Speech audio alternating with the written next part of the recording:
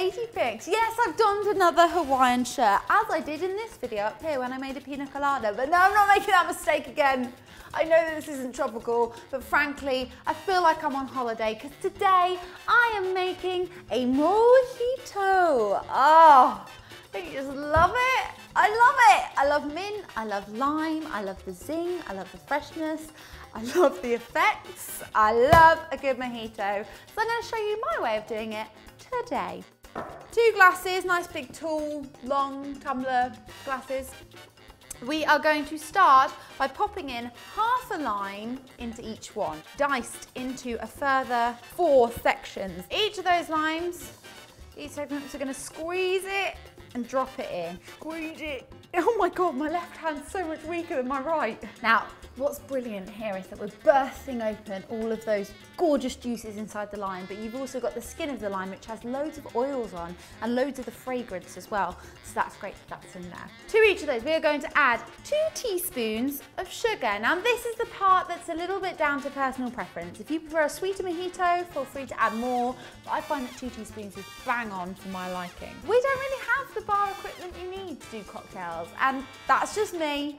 Maybe you are very well equipped, but if you're not and you don't have a muddler, just get yourself some sort of heavy-ended instrument. I've just got here a bog standard blunt table knife, and I'm just going to use that to squish all of that sugar and lime together. Keep bursting all those capsules. Then obviously, what is a mojito without mint? I've got beautiful fresh mint dotted around my kitchen today. Isn't it lovely? All floral. We need 12 leaves per glass. So I'm just going to pick those off. 1, 2, 3, 4. And before you put your mint in, always spank it. I didn't need the dramatic pause then, it made it dirty. But seriously though, give your mint a... Good. It basically bruises the leaves and releases the natural oils. And as soon as you spanked it, oh my God, the smell, just that beautiful fresh mint just absolutely fills the air. So that's going into the glass. Back on our homemade, totally safe muddler.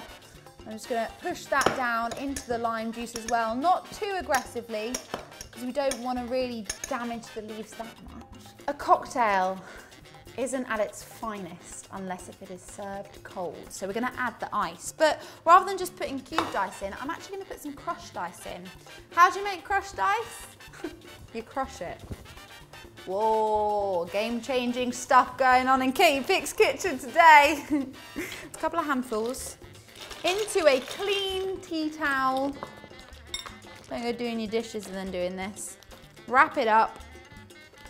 And you can either go for one of two approaches. You can grab it and you can really let out some aggression and just go for a...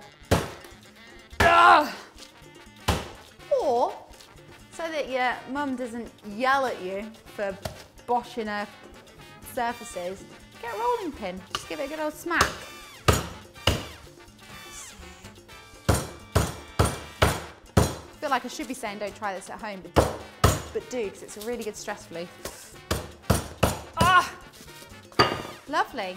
So there we have our beautiful crushed ice in there. So I'm going to half fill the glass with crushed ice. Oh, it's really cold.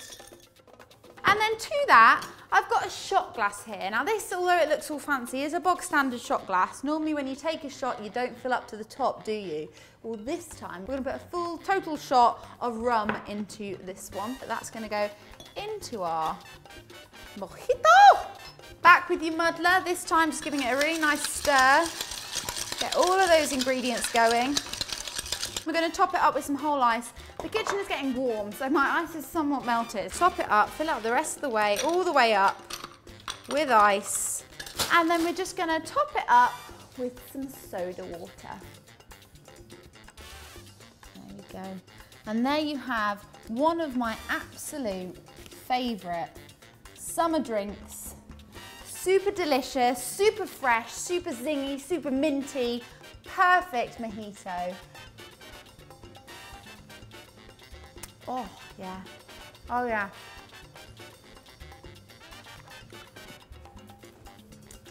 I'm sat by the pool.